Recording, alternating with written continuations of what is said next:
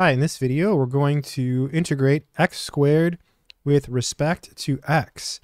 To do this problem, we're going to use a formula.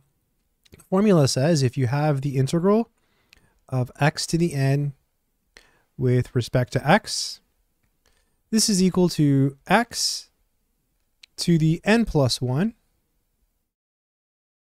divided by n plus 1 plus c, where c is our constant of integration.